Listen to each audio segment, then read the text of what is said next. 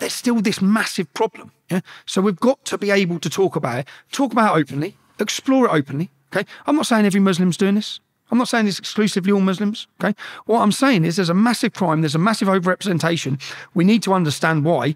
Anything we can understand that can deter, limit, or stop the numbers of young girls that are being prostituted, pimped in our towns and cities, we need to explore and look at. And in Telford has a 1.7% Muslim population, yeah? This is Telford. The police investigation in that town identified 1,000 victims that were used. In the police investigation, they identified over 250 Muslims, yeah, in the town, okay?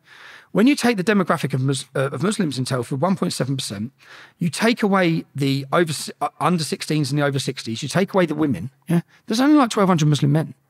There's only 1,200 Muslim men. And you've got 250 of them identified by the police. An independent inquiry identified 350.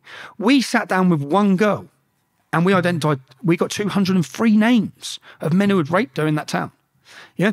Then you're talking like nearly 20% of the men, 20% of the Muslim men in Telford were involved in prostituting and raping children. 5 women are dead, including children, in that town.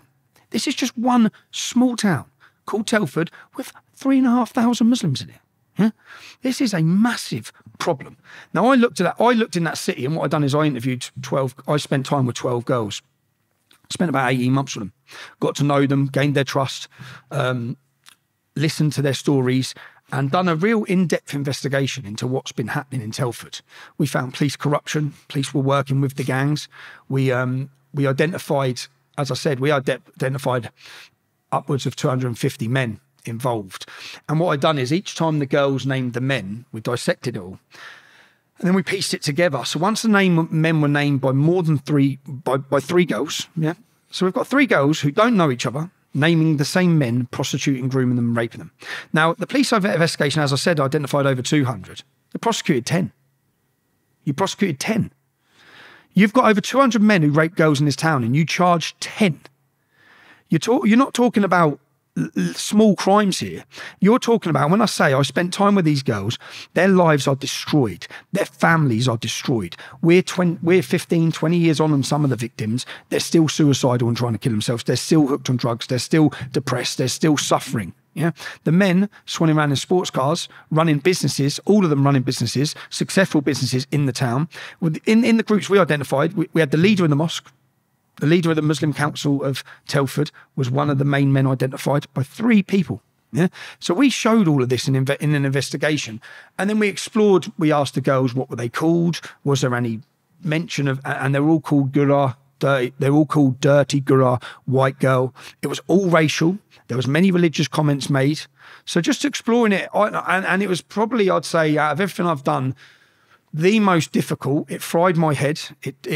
I don't know. I think anyone who deals with sexual abuse victims or anyone who spends time in looking into these cases or understanding these cases needs a massive reward, because the things that they take on themselves by listening and going through the crimes, it's horrific what has happened to these girls. And no one's faced justice. These men are still running around Telford now. Yeah, we've produced documentaries of multiple victims, naming them, giving their stories of what they've done to them. They're all still running around Telford. Do you think you've got anywhere with it, Tommy, over the last 5 years, like doing what you're doing, or has it just become so draining in your life that you think, what's the point? No, I totally don't. I know we've got somewhere with it. Everyone now knows the word they call it grooming gang, don't they? The grooming, like a nice little polite word for it. It's called love jihad in India. It's called lover boy in Holland. What we're talking about is predatory gangs of men beating, prostituting and destroying children, yeah, and enjoying doing it. And it's not about their sexual gratification when you go through what they're doing to them. When you go through what they're doing to them, we had one girl who gives us the interview, who the man drags her out of the car, he drags her up to the woods, he sticks his cock in her mouth, and then afterwards he urinates all over her. He stands and pisses all over her. That same man then murders a girl. Yeah. So what's he spend in jail? 2 years? 2 years he spends in jail. And now he's running a restaurant.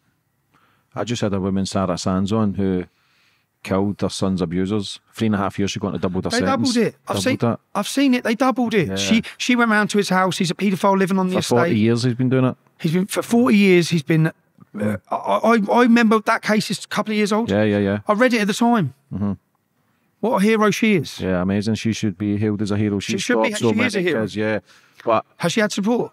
not yet. She's kind of still dealing with the. So she had support, either not just for herself, for her children, but what I mean is she's left broken when she was away from her. So she's been taken from her children. She was taken from her children because the court system gave that man bail over nearly 30 crimes he'd done, and they gave him bail, and she was more worried that he would go and do more stuff to her kids, so she took it into her own hands, went to see him for him to admit his guilt. He said, your son's a lying. She gave him it 8 times, and then she got 3.5 years, which is not too bad, but no, it is bad. It is the double the sentence. No, because whose fault is it? It's the judge's fault to give him bail. He's a prolific offender with a history of offending, right? When I looked at him, I've looked at it. I remember looking at it. He's a prolific offender, and this is like all these men. Why are they on bail? They're given bail. They're all just disappearing. And it's not like, as I said, it's not like in our cases. It's not like there's not like one girl. You've got 1,000 girls. Yeah? You've got 1,000 girls in Telford that you've identified that have been raped, and you prosecuted 10 men out of 200. So what they do, what they've done to this country, the police, and people have been rewarded when you look into this, yeah? So like Manchester, there's a police officer in charge in Manchester. They identified 100 girls after a 15-year-old girl was murdered there, yeah? They identified 100 girls. They identified all the men that were involved. I think this is what Maggie Oliver might have resigned over anyway. That they identified all the men involved. They bring their prosecution, they arrest them all, yeah? And then they ditch the whole case. 3 months after they ditched the whole case, that head police officer that ditched it receives the highest reward from our royal family. Yeah, receives the highest reward. They're rewarded for this. If it was happening in one town, there was a cover up. Yeah, you say, okay, one police local council has covered it up. When it's happened in every town and city across the country, and it's all been stemmed and covered up for decades, yeah, that is a conspiracy. Okay, who's behind the conspiracy? Everyone knew it was going on.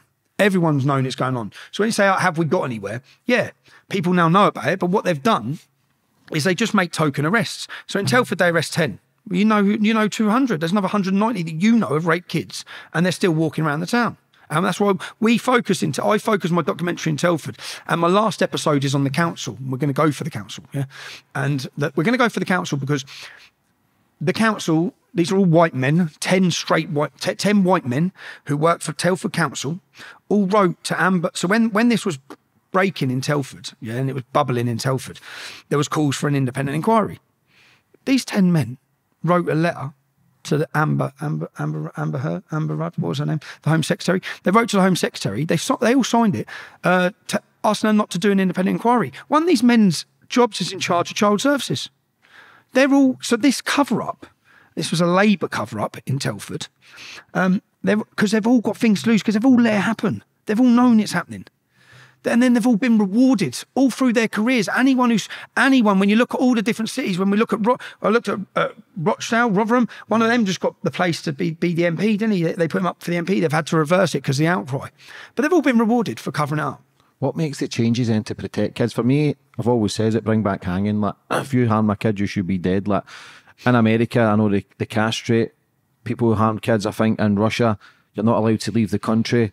You get life sentences. Like, here, you can change your name for less than 20 quid. You can change your identity. You can now, thanks to Nicola Sturgeon, yeah? Yeah, you can. Unbelievable. You can change the passport details. Because a lot of these people who've, like that old man Sarah killed, he changed his name numerous occasions. I had Della Wright-on, who was abused at 6 years old. That kid who had already had previous was taking Sarah to see the parole officer. She was sitting outside. That changed his name, changed his identity. That why is the law so lenient here, and why does it seem as if nobody cares about kids? Because the hierarchy don't care about kids. That's very established. That's very the elite, the cabal, whatever you want to call it, whatever name, the Matrix, which has become a famous name for it all now. They actually do not care about kids. There's global elitist paedophile rings. There is sacrificing of children, which people would have thought sounded mad. You've seen the whole Balenciaga story that blew up, right? Mm-hmm. Literally child pornographic pictures of children in a major brand's main advertisement, all hidden. all the codes hidden. The bow, you see, they spent the word wrong on the. You know, on there they had the reel of tape on the table of their Balenciaga advert, and instead of saying Balenciaga, it had Baal. Now, Baal was the god of child sacrifice. It's all straight in your face, yeah, and it all goes all the way to the top.